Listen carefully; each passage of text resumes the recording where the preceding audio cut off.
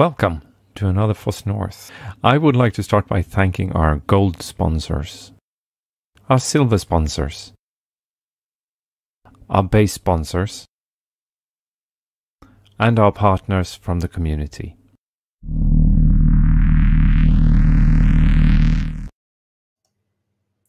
Welcome back. I hope you all enjoyed your lunch. I would like to welcome Ann-Marie from Internetstiftelsen to the stage. Welcome, Ann-Marie. Thank you very much. Yes, I'm from the Swedish Internet Foundation, which is an independent private foundation that works for the positive development of the internet, as it says. We are running the Swedish top-level domains, .se and .nu. And I'm going to talk about signing the internet root zone and what that means. My day-to-day work is as Chief Information Security Officer at the Swedish Internet Foundation. I'm also want to consider myself as a public educator, talking a lot about threats and risks and how we can better managing security issues on the internet. 2001, Bruce Schneier stated that the internet is too complex to secure. One of the reasons is that it's too complex to understand. That doesn't mean that nobody is trying, and my focus today will be on secure DNS, the domain name system. Well, DNS is one of the most important protocols on the internet, and a very old one too. By the end of the 70s, actually, and beginning of the 80s, the internet started to expand in a pace that made it difficult to keep track of all the hosts and their addresses. The situation becomes unstable, and at the moment, there existed a few different proposals for solutions, and the newly graduated computer science student, Paul Mokapetris, is the one who is given the task of developing a compromise based on these former initiatives. He doesn't obey to that. Instead, he takes the opportunity to develop something completely new based on an idea he has worked with on a smaller scale before. With the help of his boss, John Postel, he develops a new system for naming on the internet, where he proposes that all names should include 1, names, for example, Internetstiftelsen, and 2, category or purpose, for example, .com for commercial purposes or .edu for education. And the implementation of the first name server goes by the name Jeeves. And the protocol itself is described in RFC 1033, 34, and 35.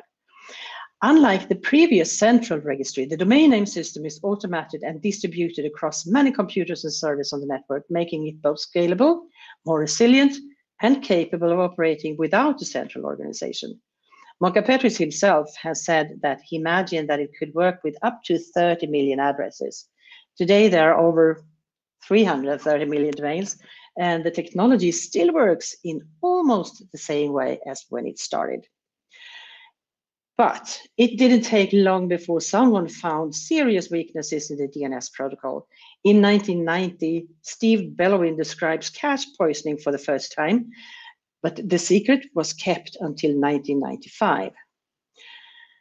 In 1994, RFC 1591 states the top-level domain responsibilities. In March 1994, the structure of the domain name system was added when John Postel was looking for a way to organize the database on top of .com, .net, .edu, .gov, and what we had by that time. He quickly discovered that there was an ISO standard with country codes, ISO 1531, for 2-letter codes, which was used for postal use, but that could also be used to organize DNS geographically rather than functionally. And the country code top-level domains were born.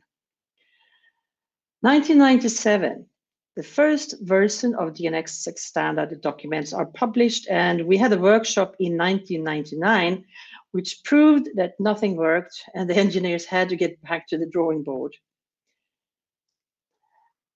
We have DNS. The DNS is, of course, victim on different opportunities to attacks. And this picture shows the attack tree of the domain name system. And DNSSEC protects against some of it, but not all. Everything on the left side, which means data corruption, is what DNSSEC covers, such as cache poisoning, when corrupt DNS data is introduced in a resolver's cache and causes the name server to return an incorrect IP address, which redirects traffic to another computer, or DNS hijacking, by malicious code causing a computer's TCP/IP configuration to point to a fake DNS server controlled by an attacker, or by modifying the behavior of a trusted DNS server so it does not act according to internet standards. And such modifications can, of course, be made for evil reasons, such as phishing. Oh, there you go. Somewhere here it all started. This photo is taken by Patrick Fellström, and I was a young civil servant working for the Swedish ICT Commission. I had fell in love with DNS at first sight, and now I wanted to make sure that its user got proper protection. And we managed to attract engineers from different parts of the world who all had an interest in developing secure DNS.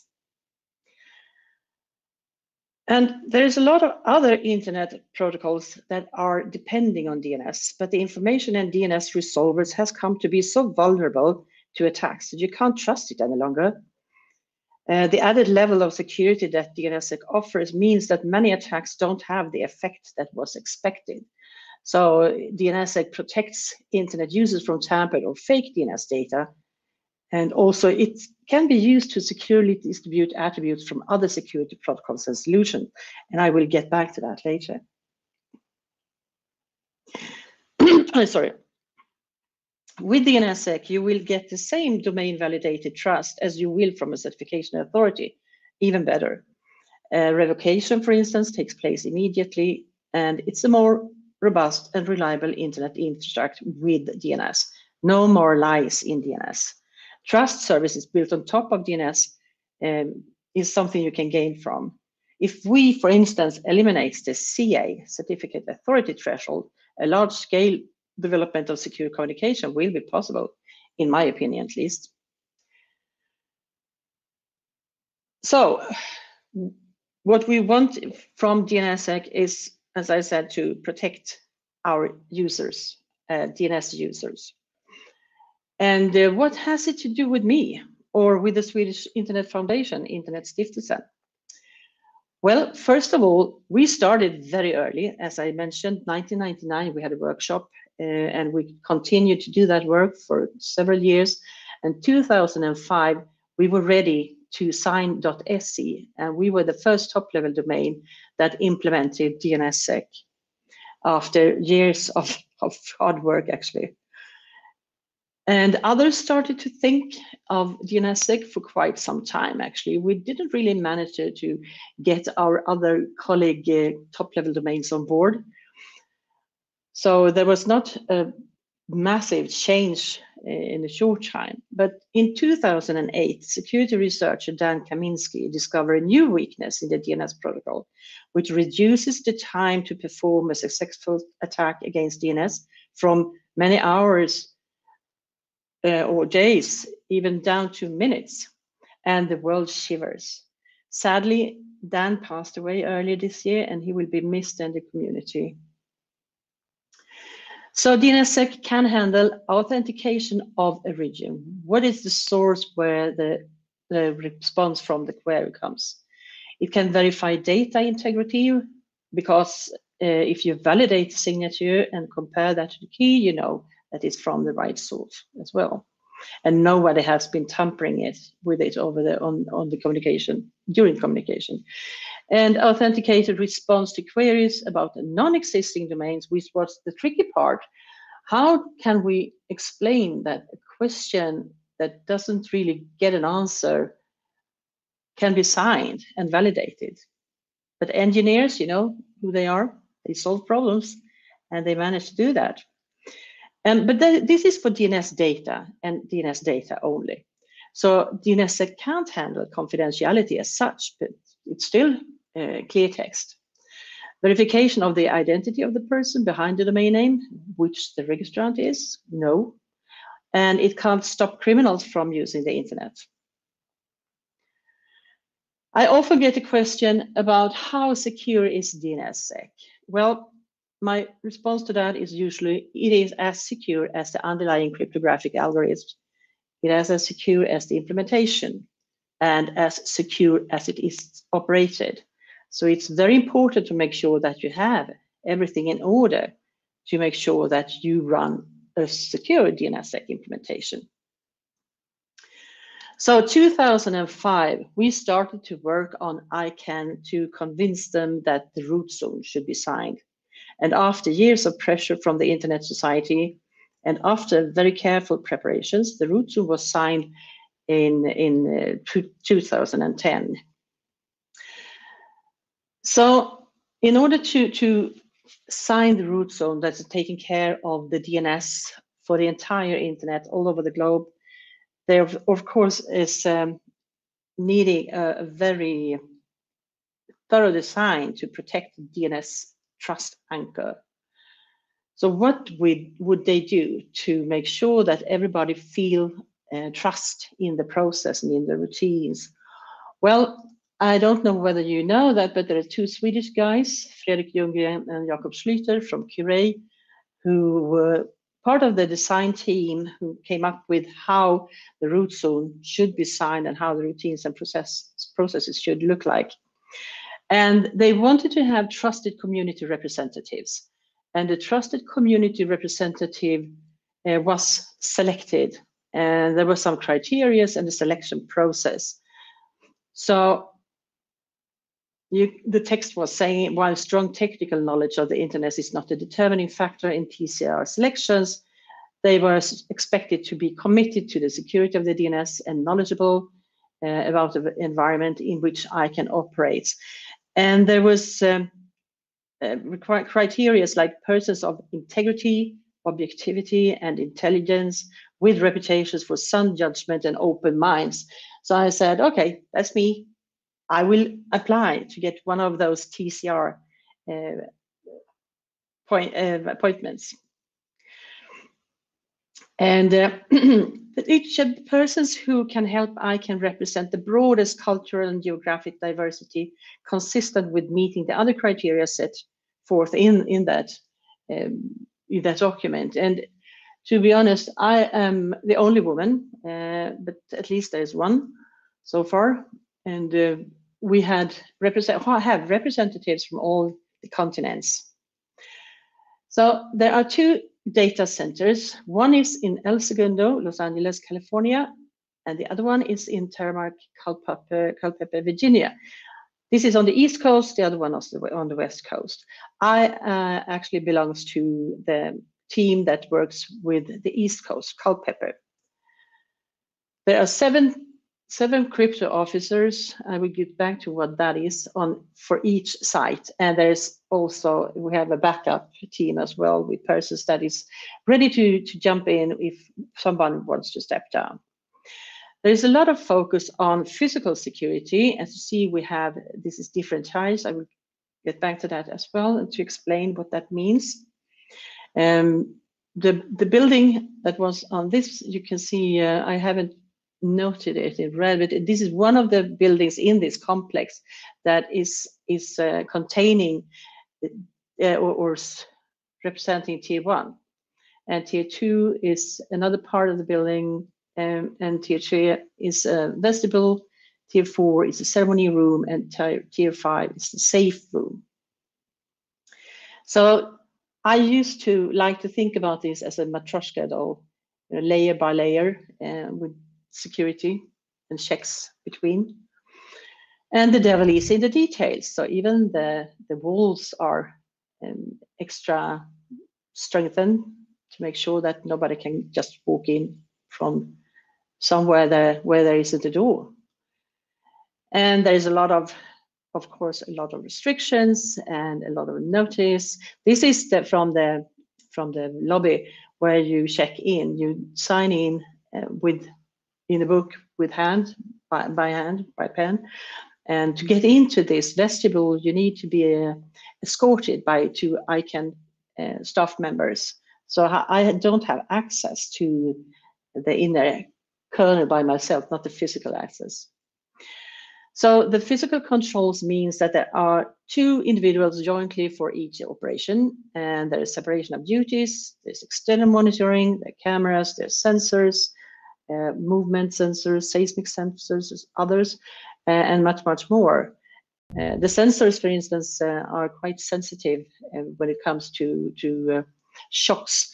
Somebody by accident closed one of the safe doors a little bit too hard, and which resulted in the safe to lock itself up. It was not really easy to get in there again.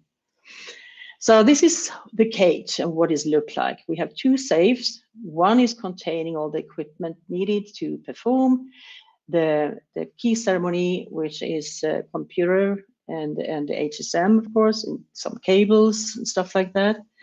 And safe 2 is where we keep all the credentials. And it can get somewhat crowded when we are there all together, the crypto officers together with the ICANN staff member. And yeah,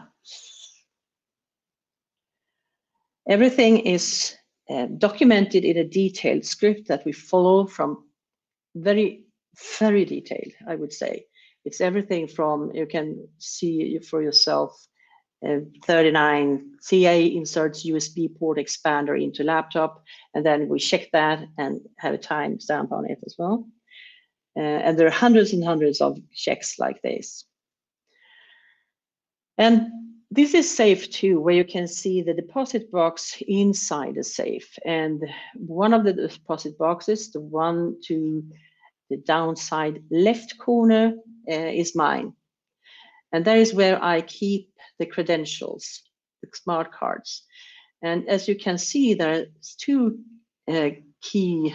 locks on each deposit box, which means that the ceremony master has to have one key put into the lock and turn, and I have my key, which is a physical key, what I put in and turn. And with that two together, we can open the deposit box. All equipment is kept in tamper-proof evident bags to make sure that nobody has been fiddling with it in the meantime between ceremonies. And I always carefully check my bags before I take out my smart card.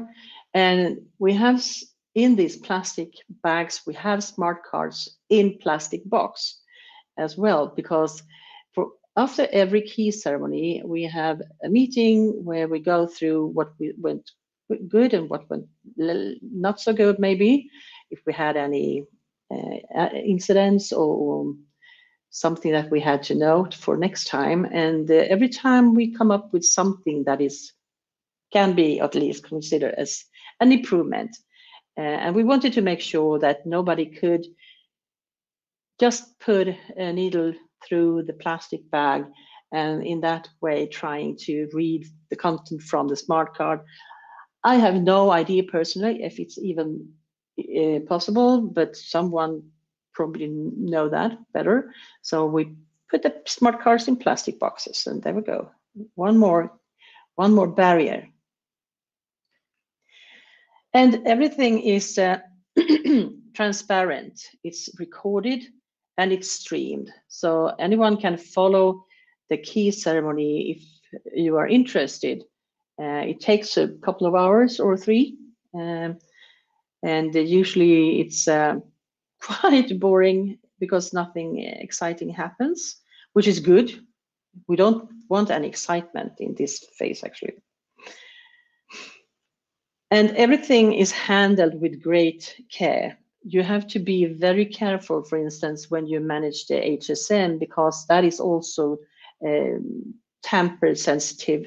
If you put that down too hard on the table, well, then it will destroy the key material, for instance. We don't have the worst level of tamper-proof, because there is some level where if you only tilt the HSM a bit, it will destroy the key material. But since we are handling the HSM, taking it from the safe to the ceremony room and back, we can't take the risk. So we had decided not to go to that level. And everything is very clearly marked and has its own position on the table, as you see, with the red stripes there and signs. This is a result of a discussion we had after one key ceremony. This contact is stripped because we want to make sure that no one has tampered it. Only the cables that are there should be there, nothing else. So that's the reason why it's naked. And the smart cards and equipment are rolled. So we have more. We have 2 HSM, 2 laptops. We have 7 crypto officer for each site, as I said. But there's only use for 3 at a time. So it's 3 out of 7. But that means we try to make sure that we make use of everything in order and alternate it, so we know that it's working still. Because this is only done every 6 months, and between the times, nothing is, nobody touches it, and it's the risk that something would stop working. Yes, all the equipment are redundant, and we keep 2 of everything. And yes, you have to roll up your sleeves like a magician. Nothing here, nothing there, only in HSM. That was also the result of a comment from some external, I think, who wanted to make sure that the ceremony master didn't hide anything in his jacket, so he had to take it off. But still, we have a dress code. And this person is from VeriSign. VeriSign sends a key signing request to ICANN, and ICANN perform the key signing at the ceremony. So what this person does, he has to identify himself by showing his passport. He reads the PGP word list from his paper that he sent to ICANN, and we read it from the screen because he turns back to the screen, and we validate, the people in the room validate that it's the same KSR, key signing request. And there's a number of roles that I can have during the key ceremony. We have the ceremony master, as I said, who is leading the ceremony through the entire script. We have internal witnesses, that is ICANN staff observing and recording the ceremony and make notes of anomalies. If something happens, everything will be noted as an exception. And there is system administrator, of course, ICANN technical staff member responsible for the systems environment. And we have safe security controllers, and that is ICANN staff members operating the safes. So their only role is to open the safes and close the safes. And they are different from the East Coast and the West Coast.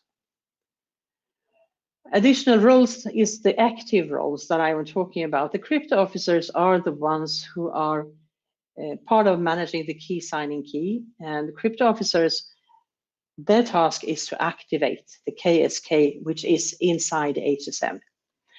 Then there's another group of people who's called the KSK recovery key shareholders.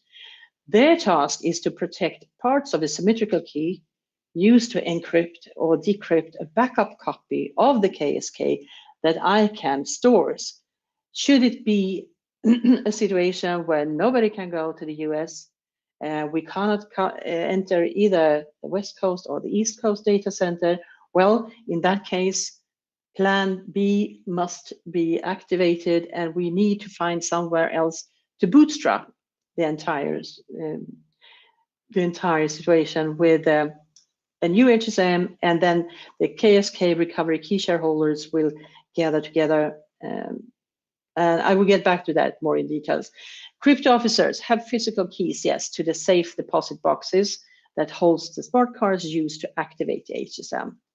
And the thing is that ICANN cannot generate a new KSK or sign the Zoom signing keys without the presence of at least 3. There's always 4 invited because something can happen, people can get ill or miss the transfer or something like that. And they must have the ability to travel to the US twice a year per site, as I mentioned before.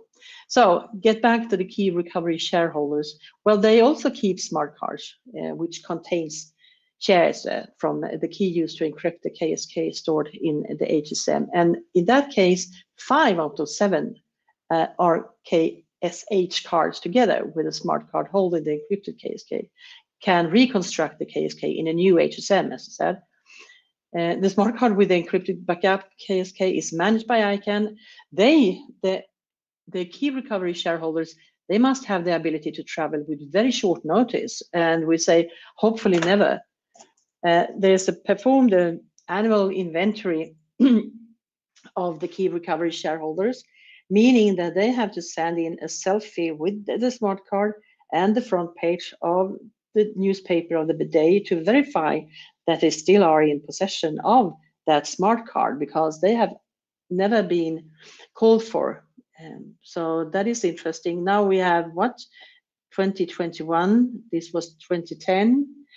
Would be interested to see whether that works or if we need to do something else.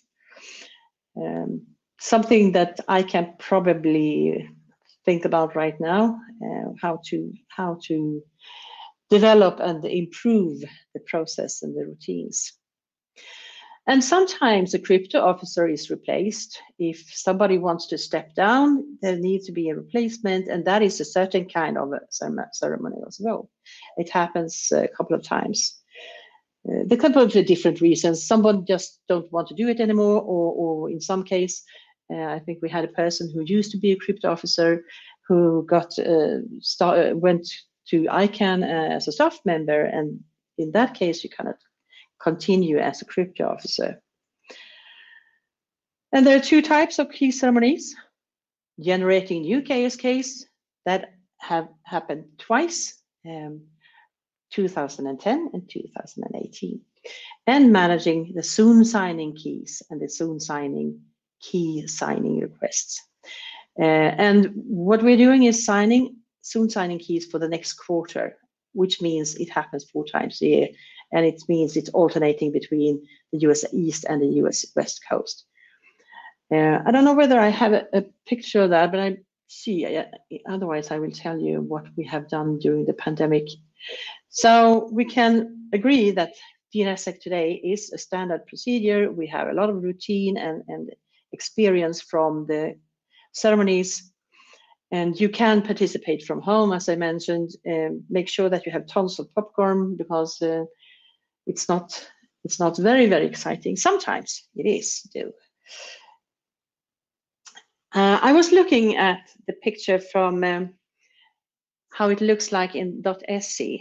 In the .se zone, it's 43%, less than 50 actually, that are signed, which is a pity, if you ask me. And I don't think there is that many countries that beat that result. There are some, but we are working on it in different ways. And the key signing key rollover in 2018. The reason behind that was that first, ICANN had actually promised the community to roll the key after 5 years. Now that didn't happen because ICANN and the community found out that I don't think we are prepared for that. But the primary reason for rolling the key is just operational preparedness.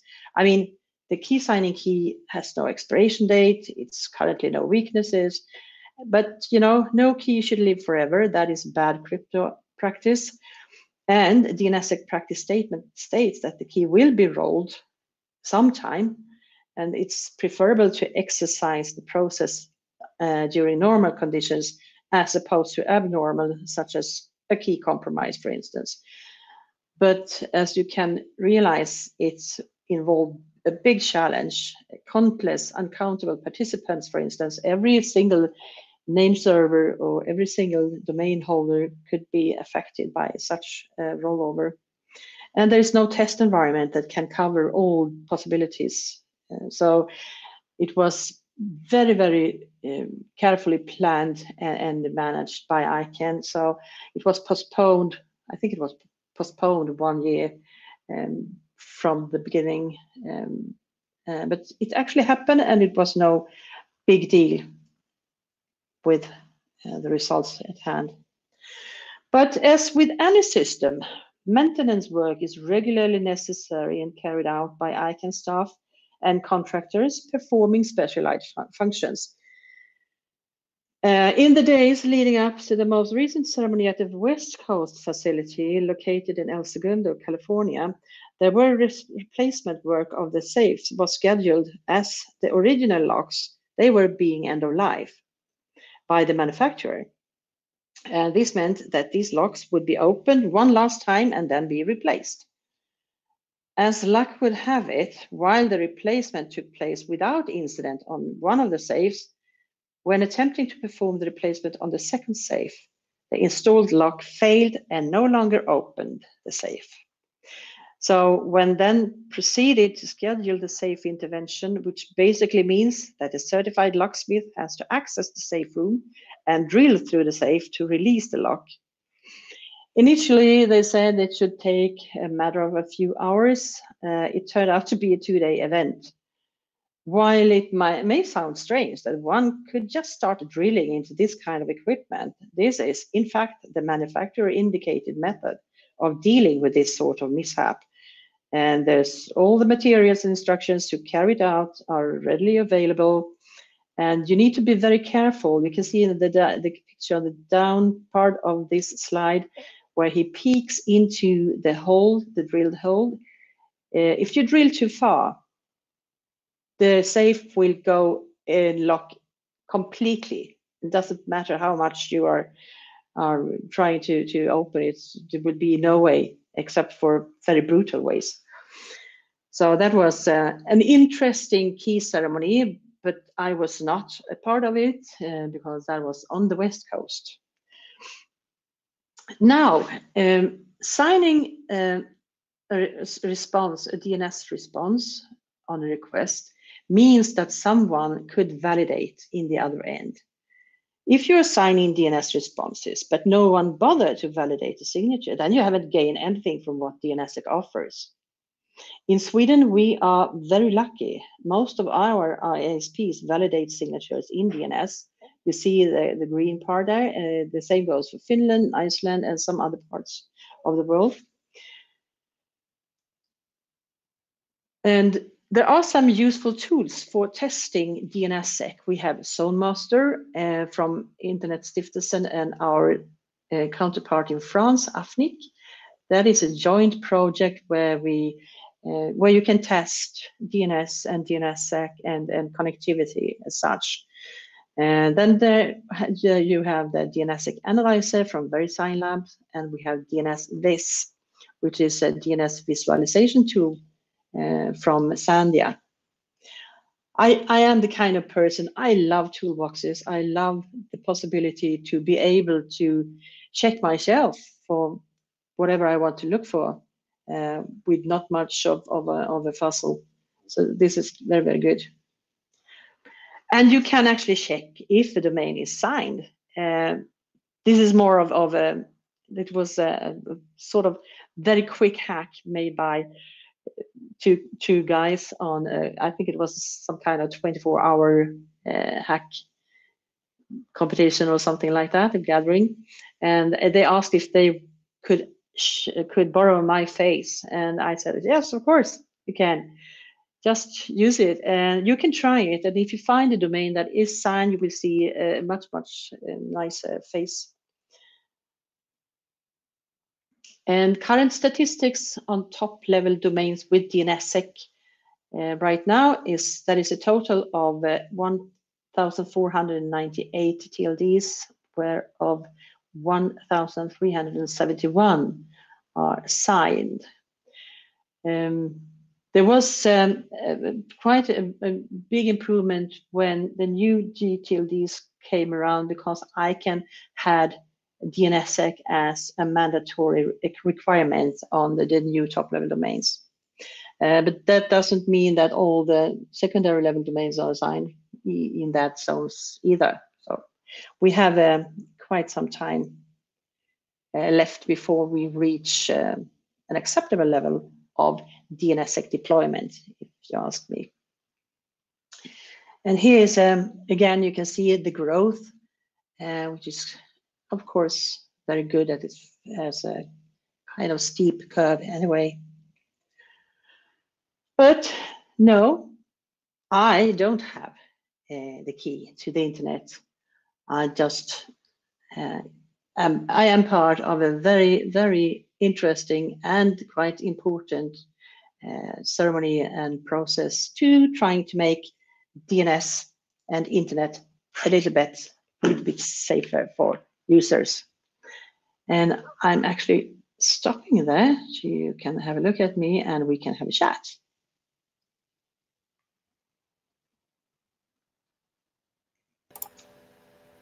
All right, great. Thanks for a good talk. I have been monitoring the YouTube chat and picked up a few questions. I'm sorry for the pace. I'm quite a fast speaker. I hope it didn't prevent anyone from. Yeah. Okay, good. Thank you.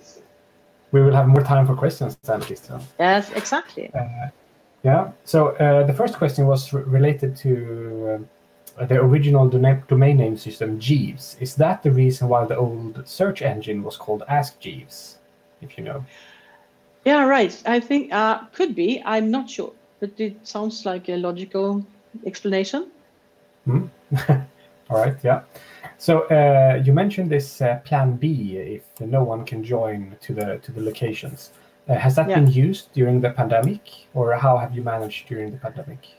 No, during the thank you for asking that. During the pandemic, we used the contingency plan that has been in place. Of course, every important system shall have a contingency plan, which meant that since nobody could travel to the US, we decided to use courier, and some of the crypto officers actually sent their physical keys by courier to trusted parties in the US, people they have been knowing for a very long time, that could attend and be part of the key ceremony.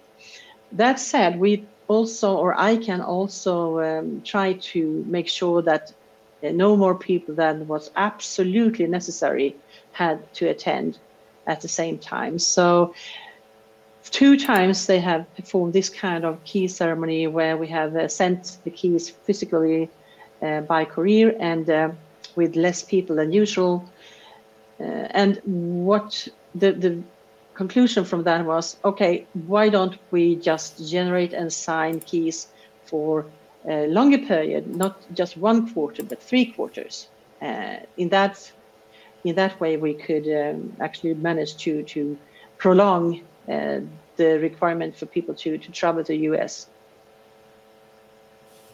So that is what we. So we didn't. Since the pandemic is a pandemic, it's everywhere. So it doesn't make any sense to gather people somewhere else, and because the situation was the same globally. Right. We have another question here. So this, how does this work with signing the DNSSEC?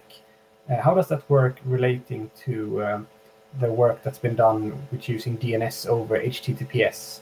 Is there any place where these two sort of join in the middle? Oh,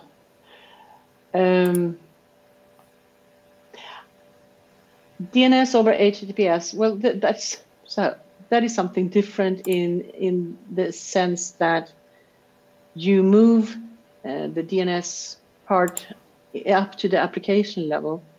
You will probably still need DNSSEC. So I will not speculate. I'm not a technician in that sense. I'm not really sure.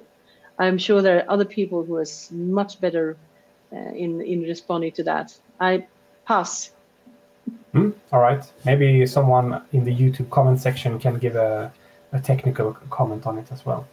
Let's see. I don't think we have that many more questions on the chat. So I was thinking about one thing. I read in the news, I don't remember when it was, that there was an issue with the physical safe a while back when there was going to be a key ceremony. Was this the replacement lock thing?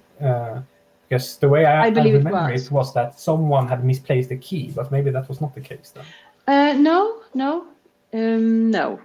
So to be honest, these safes they have quite complicated locks, and they're always very, very hard to open. It's high pressure on the safe openers because you first have to roll it's sort of a generator to get some power up first before you can even see the code, and then you have to be in very, very perfect position to see the digits that is shown, and it's always very, very, very difficult.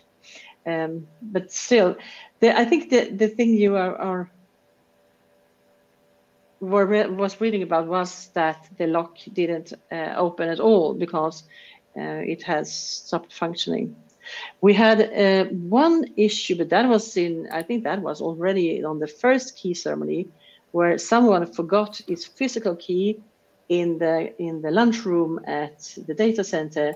So we immediately had to replace the deposit box for one part, which was, yeah.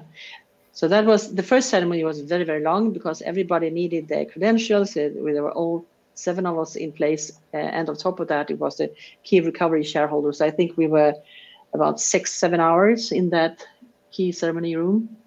In that oh yeah, so not everyone in the safe room. No.